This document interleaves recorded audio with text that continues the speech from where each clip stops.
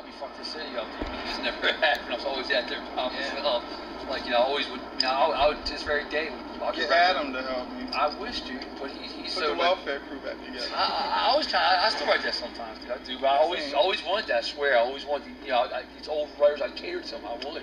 I would cater to them and give them all their pain for the rest of my life. I would, man. Because these are the cats I looked up to, you know what I mean? Quest. And I would fucking do, not dude, have them see a new Quest piece of me. I would just shit my piece. I would. That's the people I looked up to when I was younger, man. I was like, man, these cats, I was just like you. I was a little 8th or 9th grader, riding around, seeing these Romeo tags up in that avenues. And I was just going nuts, man. I was like, wow, these cats are fucking street heroes. He's go against the grain, man. You know, fucking, there he is right there, man. He's cool. Who's that?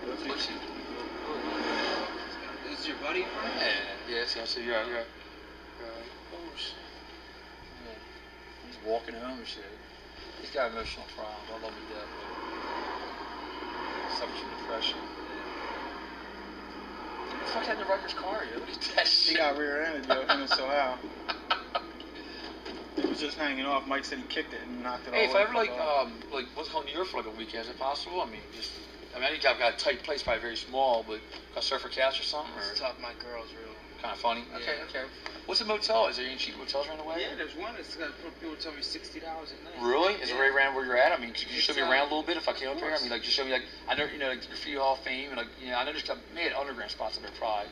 Is there, like, a lot of pieces spots up there? I know the Hall of Fame. I don't know too many underground. What I found about New York is that it was a big letdown. Seriously? Yeah. You tell me. You know, I thought about this all last time you left, and, like, this morning I thought about it. Everything you said, like, wow, man. Like, well, look, Frank, remember when me and you was up there back in the day when we was up Vespa? Look how hard it was for us to find graffiti back then. Yeah. And that was the heat of it. You know what's funny? It was hard to find this shit. Doug freaked out when he saw a cab throw up. He's like, yo. He's like, I grew up with this nigga, yo. He's famous. And he's like, yo, there's a cab throw up one tree. We were coming out of Ford Tunnel, like in Brooklyn, and like, or I'm not sure where we were, but there's like a cab throw up right there, like in the tunnel. He's like, yo, there's a cab throw up. And everyone past all these, you know, all these nice pieces he didn't care about. That was like, cab throw up, yo. Look at that. Okay, doing it while I'm on parole, and it's very risky, but I just love it, dog. It's just no feeling. Like I always told Doug, you come back the next day, you just see that shit, you just put something through you. You're like, I want more. Addiction, you think? Totally addicted to it. The adrenaline rush and just putting that stuff up, man. We try to go up Danny's house. Yeah, I would love to see Danny, man. Love to see Danny, man. That cat was so Mr. Rad. Yeah. I got some Mr. Rad tags. You're gonna freak about some of these photo albums I got. You're gonna shit your pants, dude. You are. I love her. You're gonna be like, oh my god. You're like, Frank, I'll give you $20 for this Patterson piece for yours. Look at this. Oh my god, there's a original ass picture. Watch. How about you call Scott too? Did you got him in a bar? How was that? Scott, see, his shit came out really good, but that's when I said I gotta stop this because the fucking sound was fucked up. It sucks, it was man. like we did it in a bar and the music overrode his voice. Oh fuck. But it was great. Yeah, he's a wild character, man. I love that dude, man. Him and Doug got most like as far as like all my styles, as far as Baltimore dudes, mostly Doug and him, man. Like just the two styles I admire the most. You know? We went under a bridge with him, and he was staking out a freight.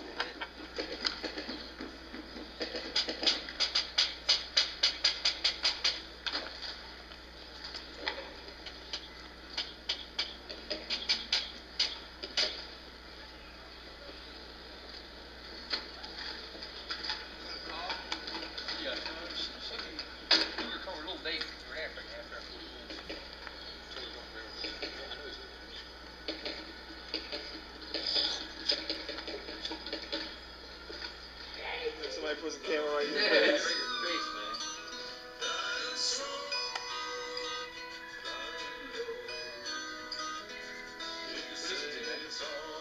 It's a mix of Steph Wolfman's and stuff from the 60s. What's it called? Snowblind Prince. There you go. I would much rather see him take his artistic talents, put it on canvas, and do something a bit more constructive. Why do you think he won't do that? Well, you know, when he's 35 now, I bought his first can of paint, pulled a pound job on him, that 1984, and then him and I went over to the Monroe Street Bridge. I can't draw sick people, but I put a woman's name on there, under the bridge, he wrote something. I wish I forget that. That was the beginning. Sure, think you go as far? Oh, no. You thought it was a little phase, huh?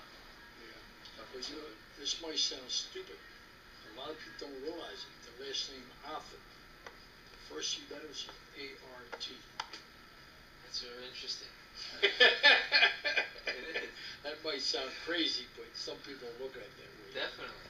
But it did rub off on me. I can't, like I said, I can't charge sick people. Alright, how about the rebellious nature of you and influencing rock and roll and marijuana at a very young age and all that stuff? No, I'm kind of joking about that, but no, you had a lot of influence on me, Dad. About kind of staying youthful. No, about staying youthful and kind of going against, you know, I mean, you kind of opened my mind to movies and music and, you know, I mean, I don't like to gamble like Mom. Mom likes to gamble, watch Westerns, and you kind of, you know, I had long hair because of you did. You had long hair all your life. No, I'm not taking I'm only kidding. Come on, that's just a joke. That's just a joke. No, but his first concert when he's 9 years old. Totally. You know what I mean? Blue Oyster Cult. Yeah, just lots of influence. What was that song? Godzilla. At a laser show. He won right after that. Yeah, but I mean, Dad, you had a lot of influence, man. You know, you always used to show me. You used to show me all the covers of the records. Like, that's really neat, man. It's like a piece of art. You know what I mean? It's, you know, I used to draw the covers, like Steppenwolf and stuff. And, probably influenced in a lot of ways I didn't realize. Yeah, you did. I mean, as far as just kind of just like musically wise, the Beatles, Dad. All my life, I remember growing up listening to the Beatles all the time. I just remember that. Just loved them, man. How do you relate to the Beatles? I don't mind me ask you a question. Me? Best musicians ever. I love them. It's the greatest group. They're my favorite band, dude. And I mean, then I found the lost tapes. I know, it's awesome. It's right in that Rolling Stone, man. I tell you, it's awesome, man. You know somebody with a lot of money is going to get behind that. Oh, my God, definitely. And they're going to make a fortune. Yeah. So what do you think, what was it about some of the history on yourself that led you into the music and into, just doing your own thing, kind of going... Well, I don't like to admit this. Maybe you read this out of this, okay? I was locked up from when I was 15 to 20, almost 22. I didn't murder or rape nobody. But I learned how to be independent. I thank God I learned the hard way. I had nobody bring me packages and stuff like that. So I become really independent. So I think some of that might have rubbed off on them in a very subtle way. Right. Yeah, it's just always been like, like he just would enter, Heavy Metal Magazine, the comic book company, just kind of the music and just a lot of movies and just be very open-minded and things. And he was always a people person. So, I watched that from, Rangers like Birdman. And it just always seemed as a little kid, walking just friendly. Explain that, Frank. You might get the wrong idea. He whistles like a bird. He calls Birdman, but he's all known around this whole area. Everybody be more friendly, and it kind of go all so you meet diverse backgrounds and get along with everybody.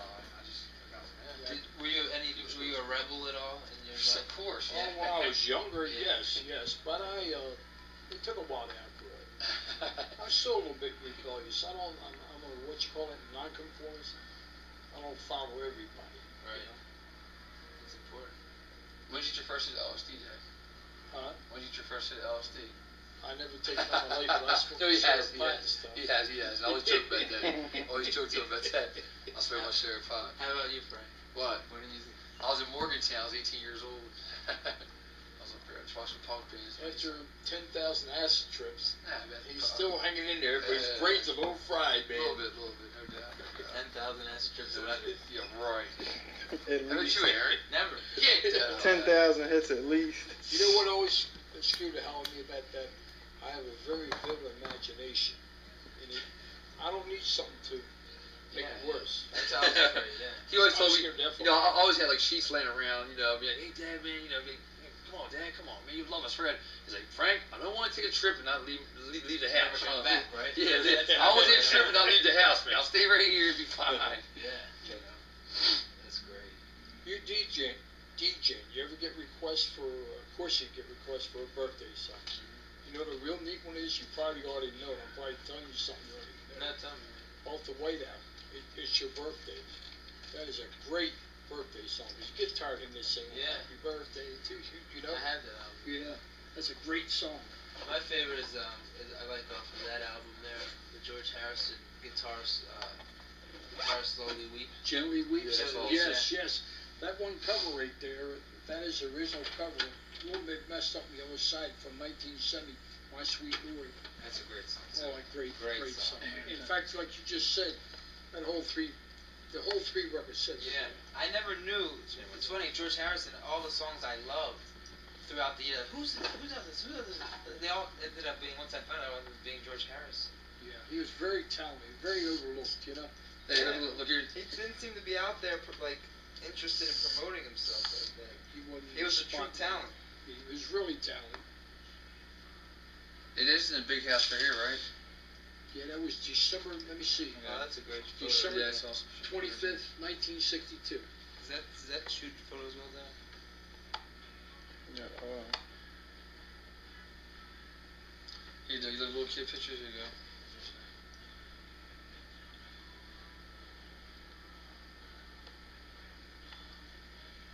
After that picture was taken on top, I got it 6 months later. I've been at this July 12th, 40 years. This one? Wow. Yeah, I was about 21, a little bit after I turned 21 years.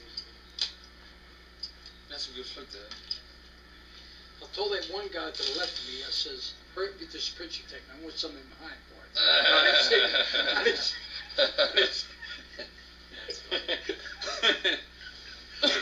I didn't say that. Let me get a picture of you guys together again. Squat that first.